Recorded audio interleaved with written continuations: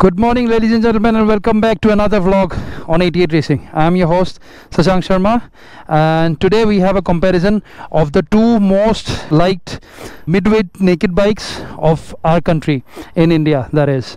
Now these are the two bikes. This is a GSX 750. It's a 2018 bike, and that is a Kawasaki Z900, the most popular midweight segment bike that is available in India right now. Now let's talk about the price difference. So talking about the price, first and foremost, this bike costs around 10,50,000 right now in Guwahati, that is, on road. And this bike, though it's discontinued, but if we go to buy it, or if we would have bought it a year back, it would have cost us around 8 lakh rupees. Now there's a nice 2.5 lakh rupees difference in both the bikes. So is it worthy of that 2.5 lakh rupees? Is this bike worthy of the extra money? We'll do a lot of riding today, and we'll put it all in the video for your reference. But overall, if I would like to compare it, I would say from my end that yes, there's a tad bit more power on this bike compared to that.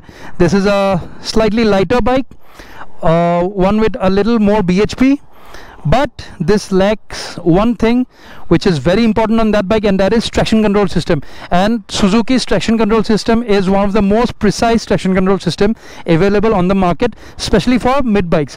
Now I have tried out the Kawasaki Z900 traction control on the 2022 bike, but it's not very intuitive, which is a good in certain senses. But when you're riding in the rain or somewhere slippery and you need that power, especially out of corners, especially fighting with your competitors, then you realize the fact that this is just not enough. You need a better system, a better intuiting traction control system. Now it doesn't mean it intrudes so much that it doesn't let the power get down to the tarmac. It does, but it's just enough that you won't skid your tire, but you'll get all the power down on your tarmac. Now who is this bike for? Who is this bike for, and who is this bike for? Now talking about it, these bikes actually are targeted for the audience who upgrade to a second motorcycle. Now first would always be a small motorcycle, small capacity, be it a R15, be it a RC200, be it a 390, be it a R3 Ninja 300. Those are the small capacity bikes. Now your first upgrade to a super bike would be an inline 4 or a V-twin or something of the mid capacity segment. Now this is the mid capacity segment, both of these.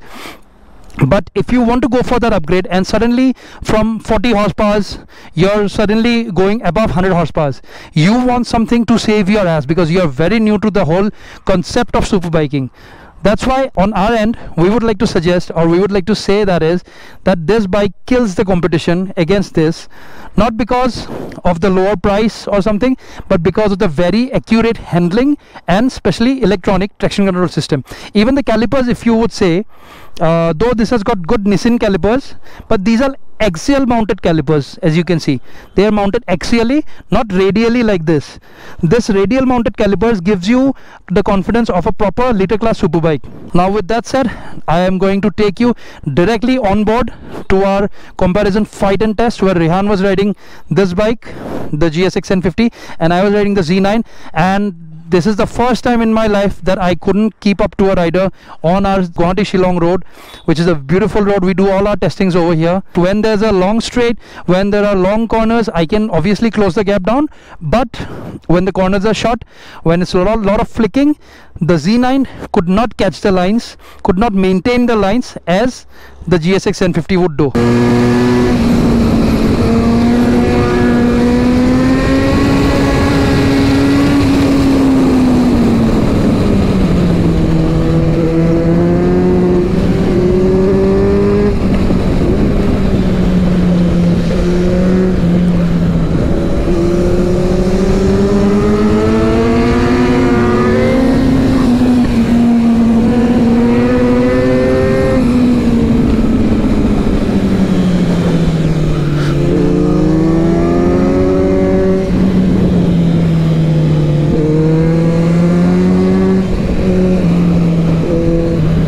I don't understand why my front is going wide all the time. This bike can't take the lines of the GSX. So I have to do is catch him on the straights like this. He's very fast in the corners. The stability of the bike is very good.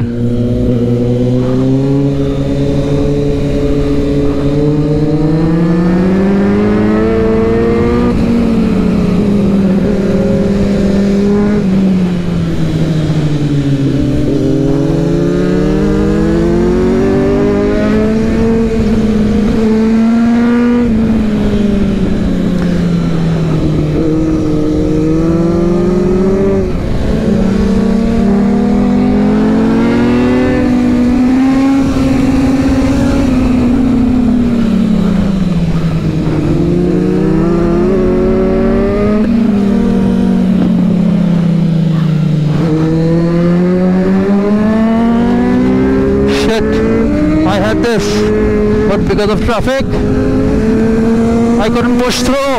But anyway, this is the straight, and Z900 is very fast on the straights.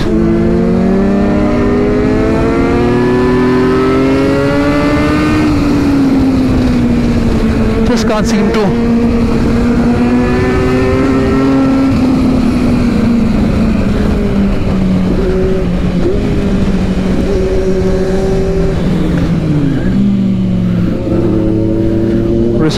Risky.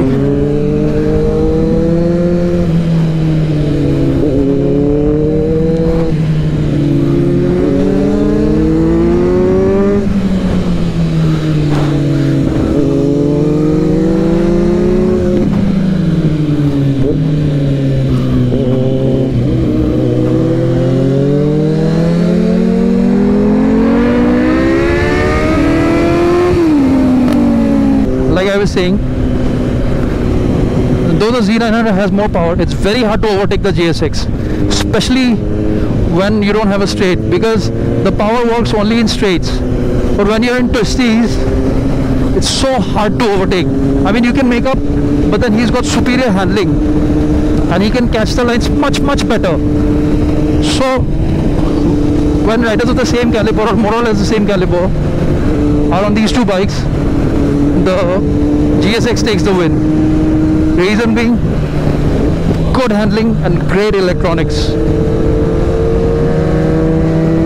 Now this is an old gen Z9, of course. Let's see if I can do anything different now.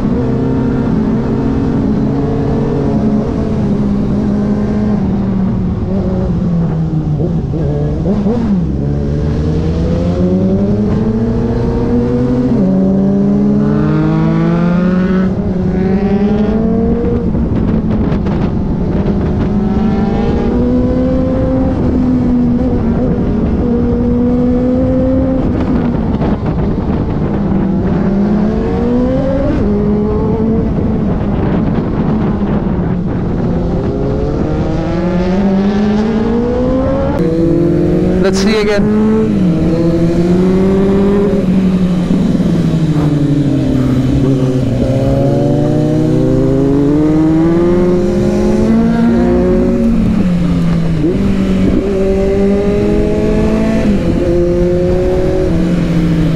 The traffic scene has become so bad and so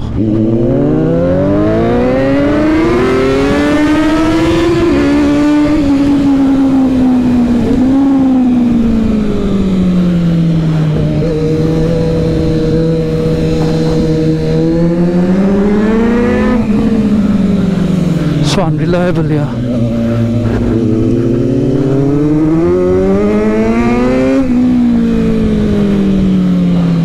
Whoa, so bumpy.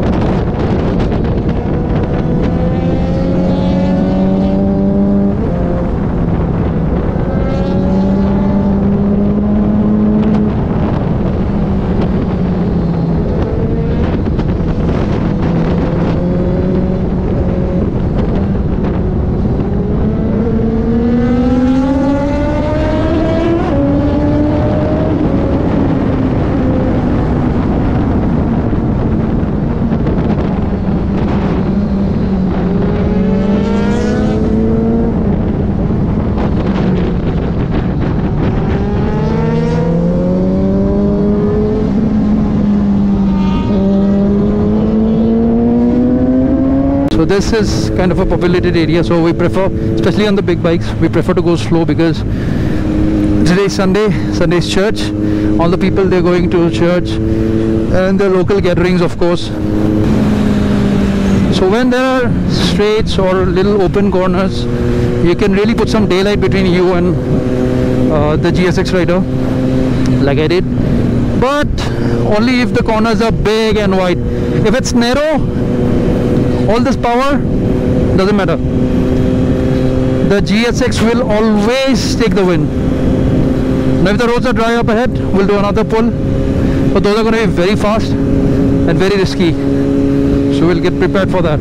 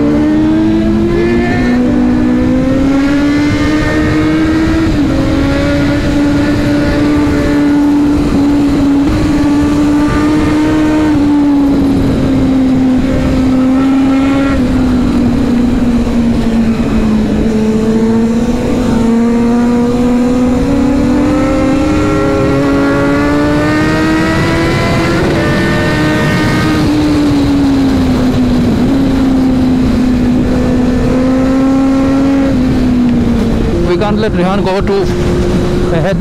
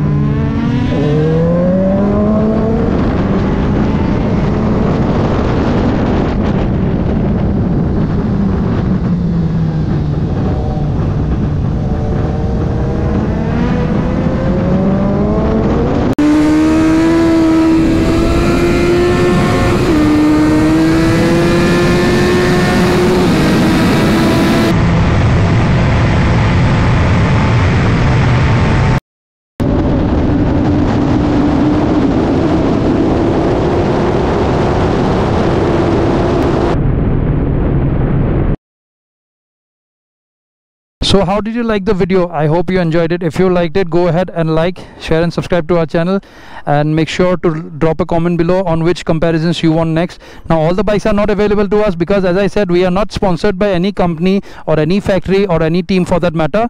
This is all what we have, and we have quite a few bikes in our group, so we can make some comparisons. Please drop it in the comment section below of whatever you want. Keep watching 88 Racing. See you in the next vlog.